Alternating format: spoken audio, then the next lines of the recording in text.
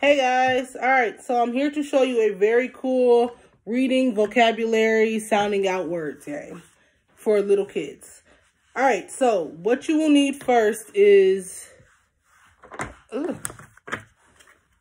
some note cards, regular note cards.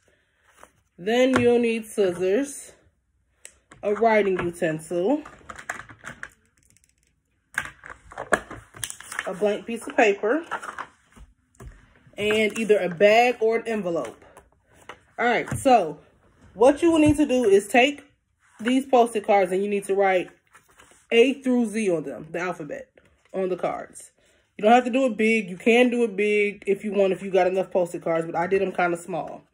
You write A through Z on the Post-it cards. Then you take another Post-it card and you write the vowels out on the Post-it card twice. Then you cut them all up. And we have little letters. Z, E, A, and so on. So, you mix them around. Then you place them into your bag or your envelope. And you can still mix them in there too. Next, you will need the game board. This game board is simple. I always create things for the ages around like 6, 7, due to the fact that I have a son and we play this game. All right, so this one you got W blank N. This one you got S blank N, D blank D, O blank E, blank W O, P blank T. So some of these words can be multiple different words. Well, a lot of these words can be multiple different words. All right, so you can have 1, 2, 3, 4, how many game boards you want to have.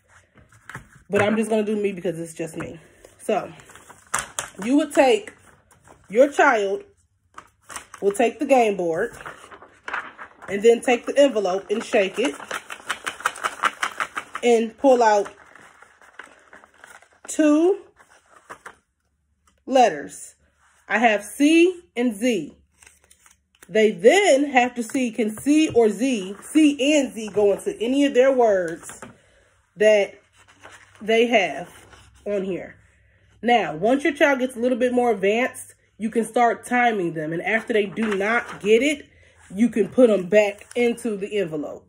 But right now, I would not encourage timing them, especially when your child is just beginning, because they start to get frustrated when you're like, okay, 10 seconds left.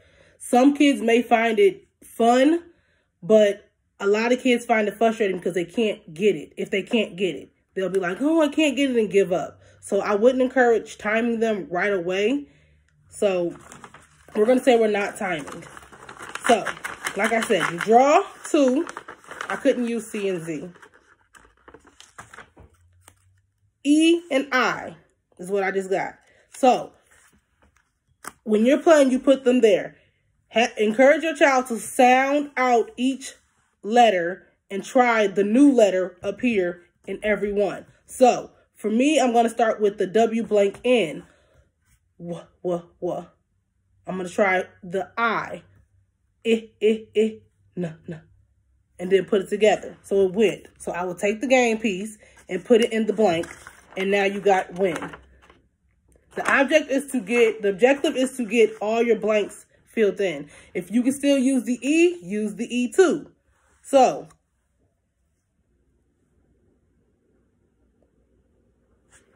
all right, so we're going to try, you try all of them, but I recognize that I can possibly use it in the last one. It's a P, E.